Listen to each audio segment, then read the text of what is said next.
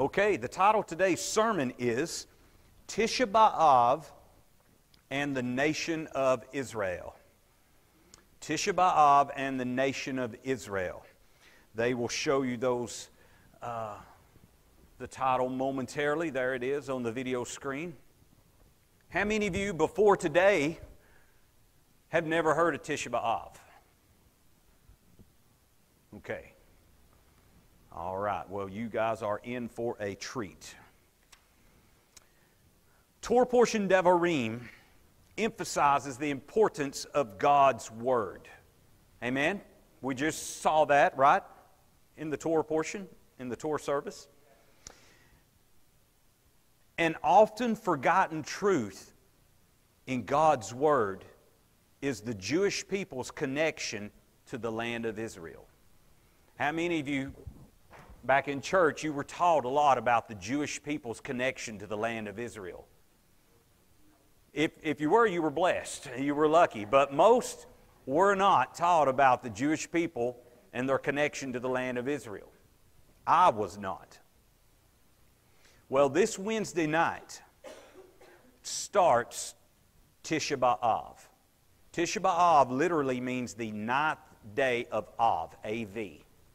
The ninth day of the Hebrew month called Av. On this date, many horrible, and when I say many, I mean many.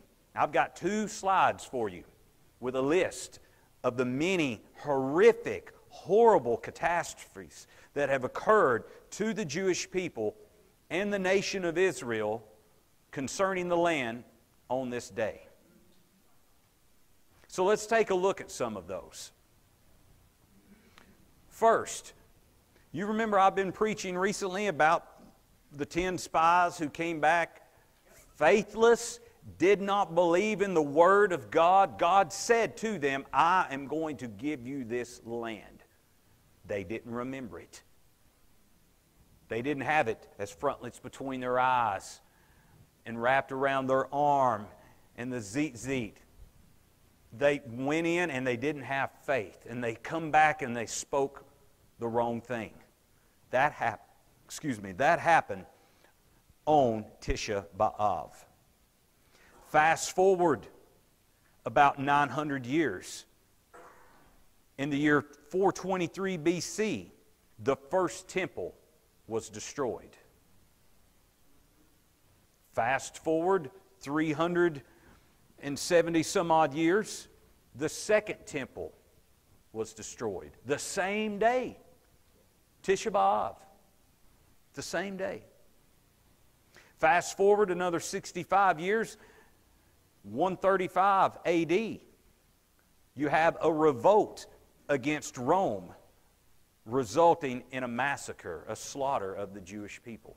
On the same day, Tisha B'Av.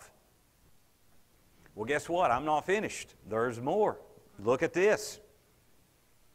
1,000 years later, in the year 1290 AD, the Jewish people were expelled from England.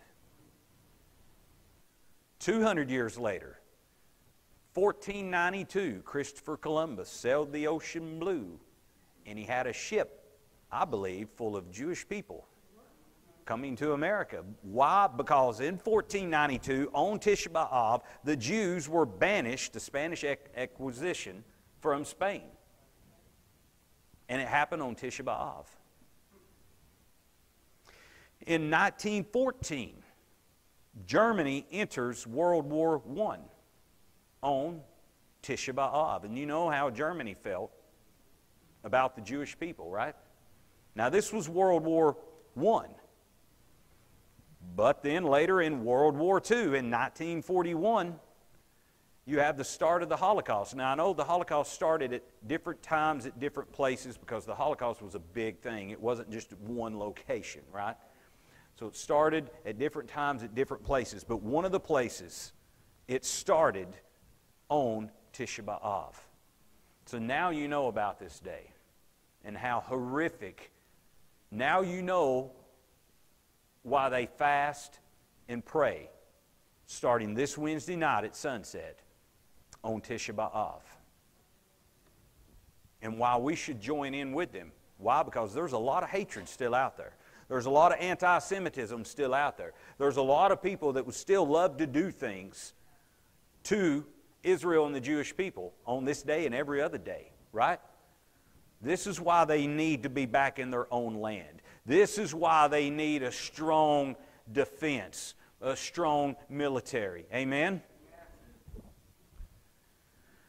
But I want you to notice, okay, we talked about Germany, we talked about what Spain did and England did, what Rome did. Notice how every nation that came against Israel either no longer exist. If you go back to Babylon, I mean, they exist, but different names, different forms, right? Either they no longer exist, the Canaanites and all of those, or they're extremely weaker than they once were. Look at the UK. Look at Spain, right? The UK, they used to say the sun never sets on the UK, on the United Kingdom. Well, they mishandled how Israel was born. They wouldn't allow the Jewish people just to come right in there when they controlled the land.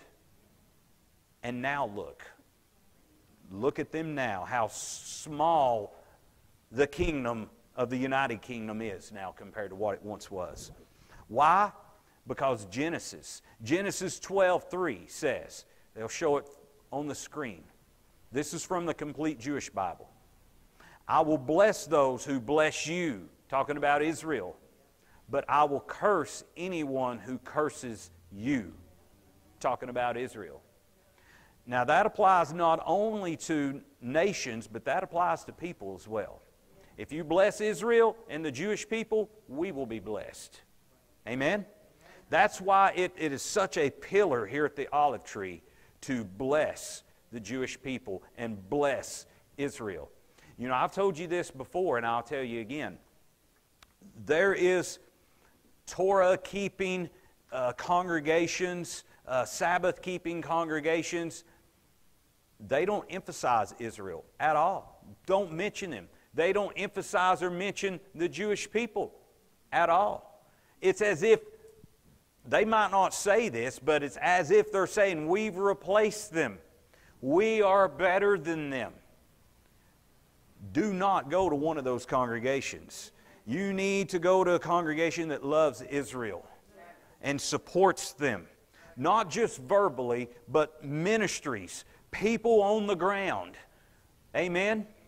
With your finances, with your material blessings.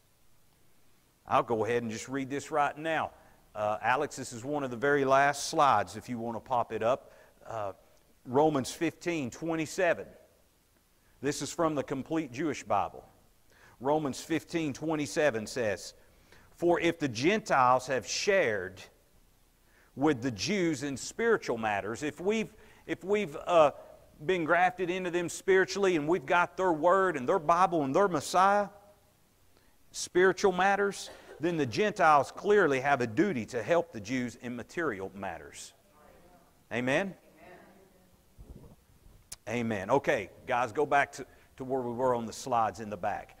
So, Scripture spoke of a day when God will return Israel to the land, when God will return the Jewish people to its land. Amen? So let's turn and read about that. Amos chapter 9, verses 11 through 15. Amos 9:11 through 15. Now this scripture is still being partially fulfilled. Amen? They'll have it pulled up here on the screen as well for you to read. Again, I'm reading from the Tree of Life version. Verse 11 says, in that day I will raise up David's fallen sukkah. What is sukkah? That's the tabernacle. That is, some translations there might say tent. David's fallen tent. What is the difference between David's tent, David's tabernacle, rather than the temple or the tabernacle in the wilderness? What was the difference? You guys know?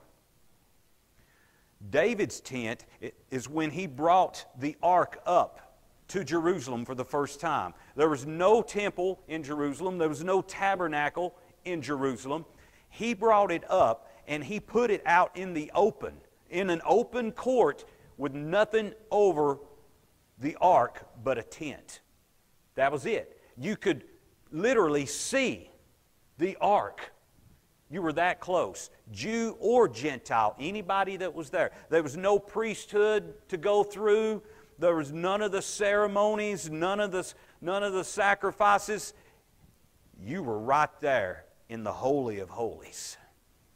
Nothing but a tent separating you. Amen?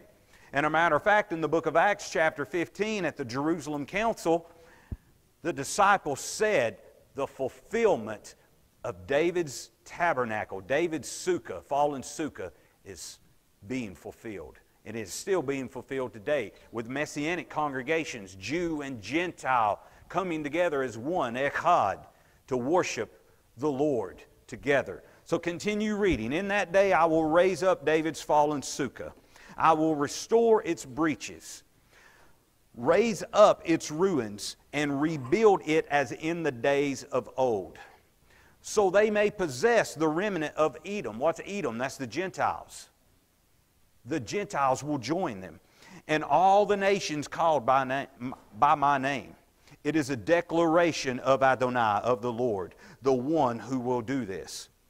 Behold, days are soon coming, declares the Lord, when the plowman will overtake the reaper. What's that talking about? That's the land of Israel being so prosperous that they're still picking grapes and treading grapes when it's that time of year to plow and plant again. Imagine your gardens going all winter long, and you're going out there picking tomatoes and cucumbers all winter long, and all of a sudden, it's the 1st of April again. It's time to plow and plant again. That's what this is referring to. There's a day coming, says the Lord. That's how blessed the land of Israel is going to be when the Jewish people come back. If you ever look at satellite imagery of the nation of Israel, you can clearly see where the Jewish people live compared to the Arabs. There's a green line that you can literally see where God has blessed the land because the Jewish people are back there. Amen? So, continue reading.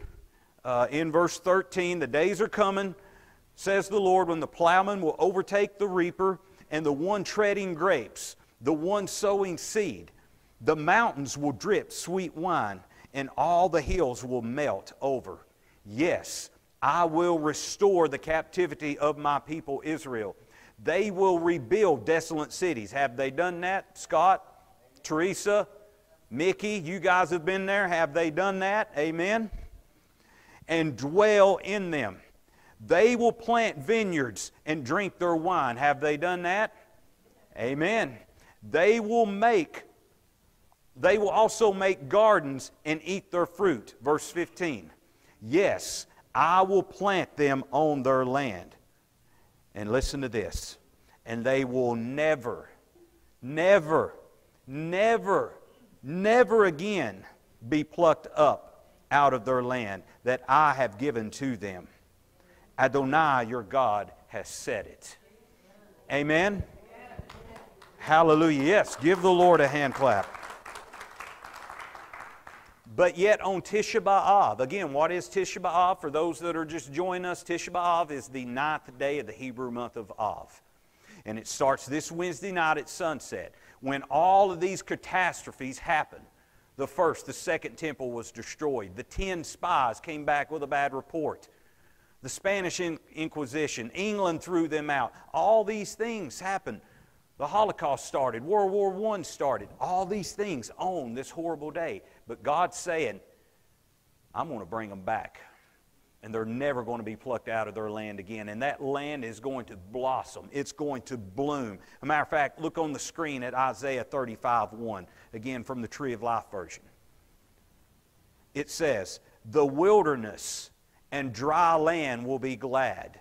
The desert will rejoice and blossom like a lily. Has that happened? Amen.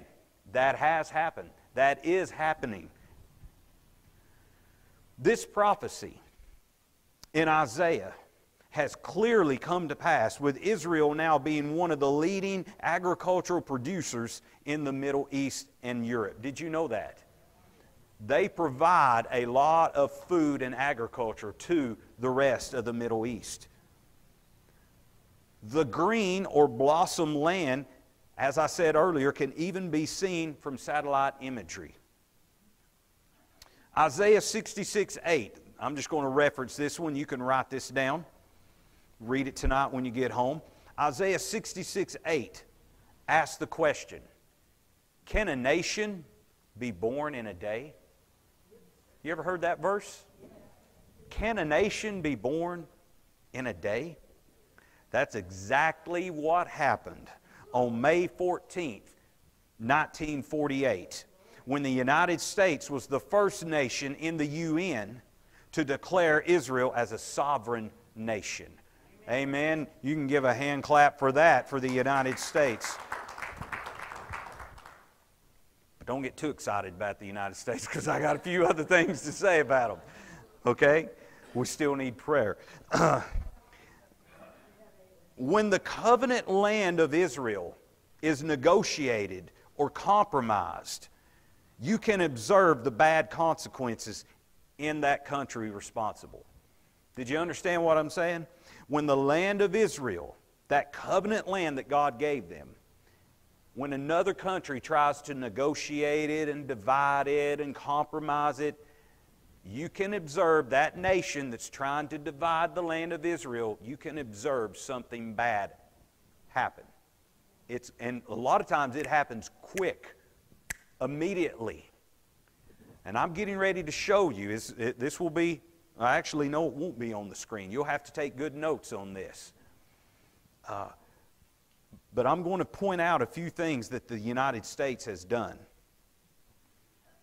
This has been true with the United States when the United States has tried to divide the land. I have 4 things that I want to point out to you. Remember that book I showed you at the beginning of the service, real thick?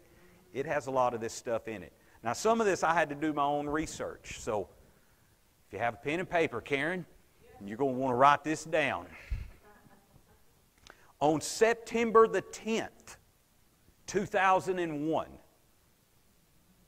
that date ring a bell? What happened? What's the very next day? 9/11? Okay, on September 10th, 2001, and my source is the Washington Post, the United States had completed the majority of a plan to divide the land of Israel into 2 nation states. What happened the next day? On September 11th, 2001, the World Trade Centers in New York were attacked, along with the Pentagon in Washington, D.C., along with the other plane that crashed in the field in Pennsylvania. One day, when that plan was completed, the very next day. The United States, here's my second point. The United States helped put together a plan for Israel to withdraw from the Gaza Strip. My source is the Jerusalem Post. This plan was carried out on August 15th, 2005. So August 15th, 2005 is when the Jews were forced to be removed from the Gaza Strip. 14 days later, 2 weeks later, on August 29th, 2005, Hurricane Katrina made landfall in Louisiana. 14 days later. Again, God's Word says, I will bless those who bless you, and I will curse those who curse you. But, another point, on that same point number 2, if you're taking notes, that day that the Jews were forcibly removed from the Gaza Strip in 2005, that just so happened to be Tisha B'Av. The 9th day of Av, when the first temple was destroyed, the second temple was destroyed, and on and on and on. You see why that day is so sad, why they fast and pray starting this Wednesday night through Thursday night. Okay, here's my third thing, my third point that the United States did. On January 28th, 2020, now we're getting close to our day. January 28th, 2020, the United States revealed yet another plan for a two-state solution, according to the New York Times. By March of 2020, 2 months later, the United States was one of the hardest hit countries in the world with COVID. Now, COVID was going around the world before, but when the United States just, we're going to divide the nation of Israel, boom. Our country was hit, and hit hard. This is shocking, isn't it? God's word is true, like I said earlier. He says, I will bless those that bless you. I will curse those who curse you. I have one more point for you, then we're going to go read Zechariah. On January 31st, 2021, the United States reaffirmed its support for a two-state solution. That's according to the U.S. Department of State.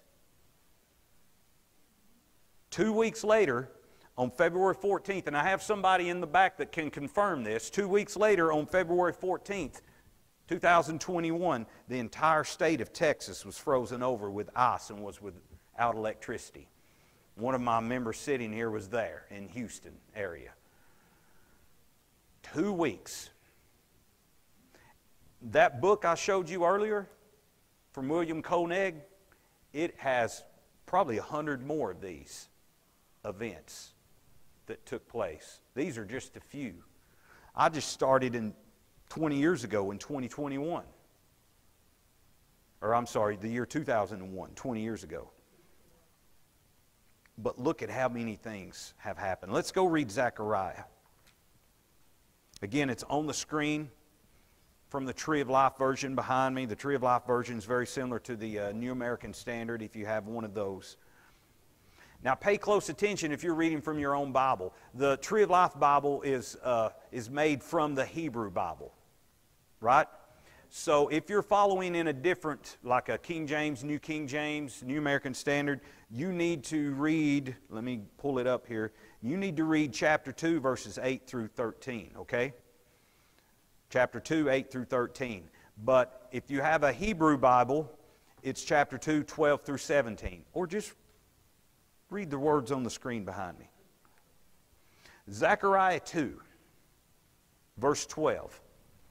For thus says Adonai Sevaot, the Lord of hosts, He has sent me after glory to the nations that plundered you. Remember the nations that do wrong to Israel? He has sent me after glory to the nations that plundered you. Because whoever touches you touches the apple of His eye. Whoever touches Israel touches the apple of God's eye. You know what the apple of your eye is? The pupil, the very center. You ever tried touching that? It's difficult, right? Can I touch your pupil, Leighton? Come on. Whoever touches Israel touches the pupil of God's eye. It's poking God in the eye. That's painful. And you're liable, if I was to poke Leighton, I'm liable to get a reaction, right? So, yeah. We will get a reaction when we touch Israel. Keep reading. For behold, verse 13. If I'm following in the Jewish Bible, I'm in verse 9 if you're in a King James or New King James. For behold, I will shake my hand against them, and they will be plunder to their servants. Then you will know that Adonai Sevaot, the Lord of hosts, the Lord of God's army, has sent me. Sing and rejoice, O daughter of Zion.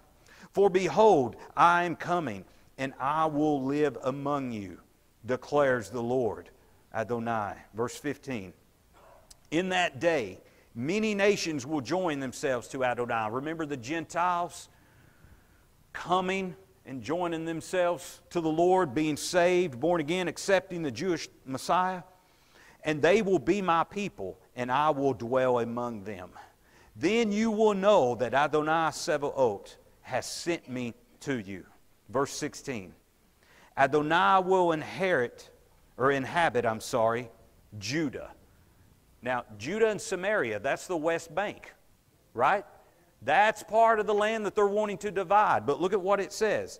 Adonai, the Lord, will inhabit Judah as his portion in the Holy Land, and will once again choose Jerusalem.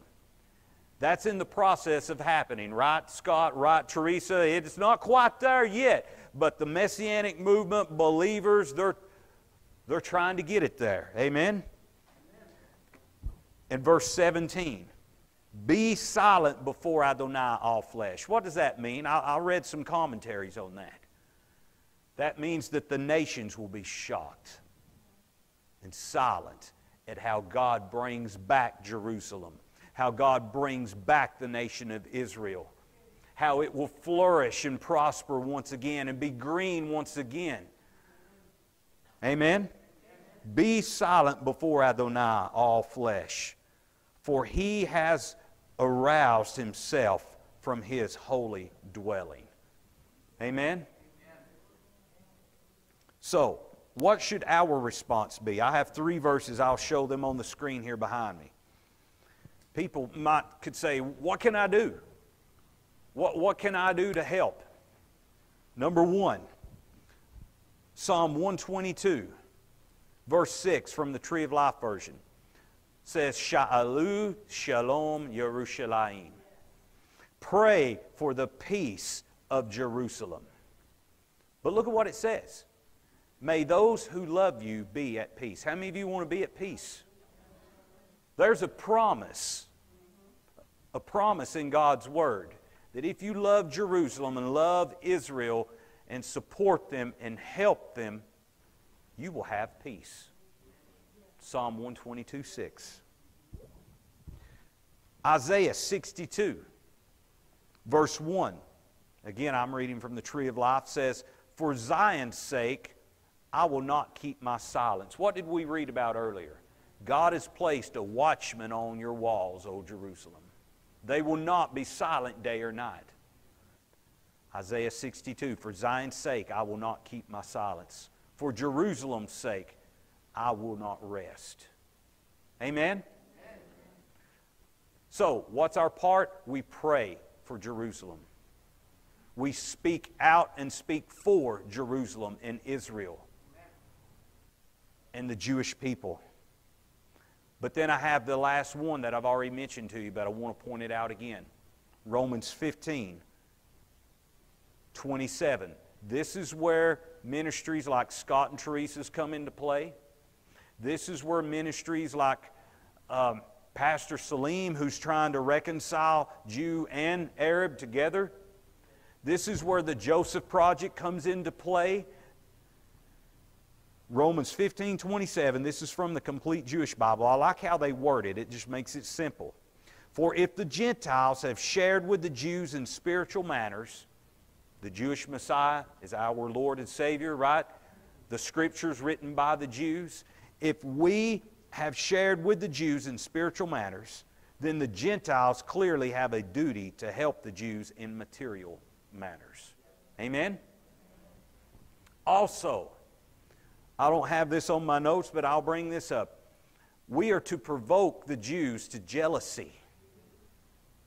Why? Because we have the very Mashiach, Messiah, that they are looking for.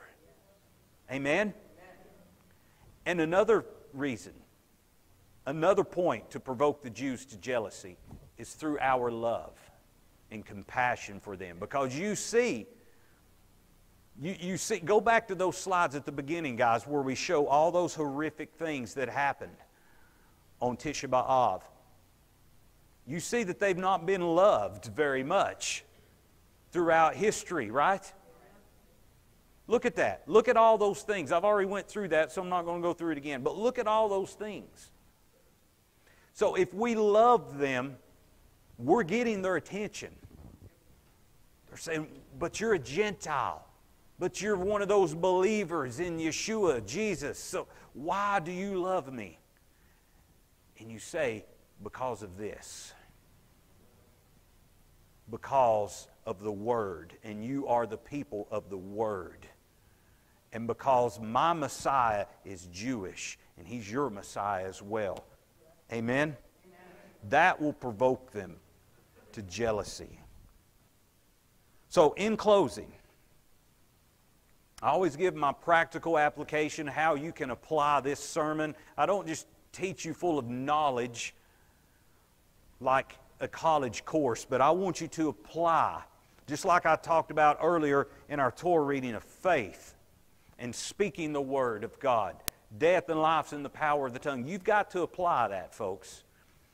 You can't just say, Robert believes that, and Robert preaches that, and I believe it in my heart. You've got to speak it and apply it. Amen? So how can you apply this sermon today? During this Tisha B'Av, this Wednesday night, do not forget the Word of God concerning the Jewish people and their land. Let us pray and fast along with our Jewish brothers and sisters. Let us bless the Jewish people and provoke them to jealousy unto salvation in Yeshua. Let us play our part in fulfilling the biblical prophecy of restoring Israel. Amen? Amen. Let us pray. Father, I pray that this sermon here today does not fall on deaf ears. Lord, I pray that this sermon stokes the hearts of the people, Father, to pray for our nation, the United States, and for our leaders, our leadership, that they will do what is right concerning the Jewish people and the nation of Israel. Father, I pray that we as individuals will do our part by helping other ministries and reaching out to Jewish people and sharing to them the gospel. Father, I pray that you send people here to the olive tree that has a heart for Israel and a heart for Jerusalem and the Jewish people, so that we can be a better witness to them, that we can be a better support and a better help to them, to our ministries that are in the land of Israel. Father, help us to be better witnesses of your word so that we can provoke the Jewish people to jealousy unto salvation, so that they will receive Messiah Yeshua as their Lord and Savior, so that they will receive the living Word that we've been talking about today, the Devarim, the living Word, Yeshua the Messiah. And it's in His name I pray. Amen and amen. So, if you're visiting with us, don't go anywhere, just remain in your seats. I want to bless everyone with the Aaronic benediction at this time. This is the blessing that God gave to Aaron and the high priest, and he said, bless the people with this. So let's all stand.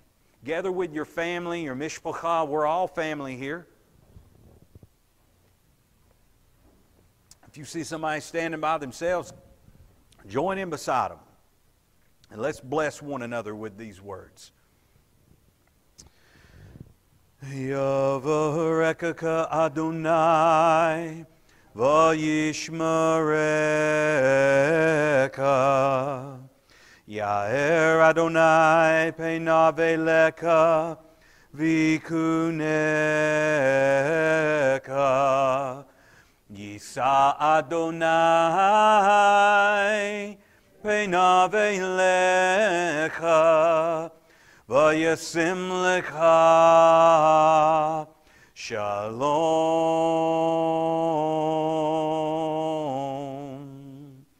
Now may the Lord bless you and keep you. May the Lord make His face to shine upon you and be gracious unto you. May the Lord lift up His countenance upon you and give you His peace. Peace in the name of Yeshua our Messiah, our Sar Shalom, our Prince of Peace. Amen and amen. God bless you all. You all may be seated. We're going to close out our live stream right now, and then we have a couple of announcements. We got to pray for one of our sisters here in just a moment, so don't go anywhere if you're in person. But I want to wish everyone that's watching online a Shabbat Shalom, Shavua Tov. Have a good week. Don't forget to share this. Don't forget to go to olivetreemessianic.org, Facebook, YouTube, Twitter. We are all over the internet, so go check us out. Shabbat Shalom. Have a good day. God bless you all.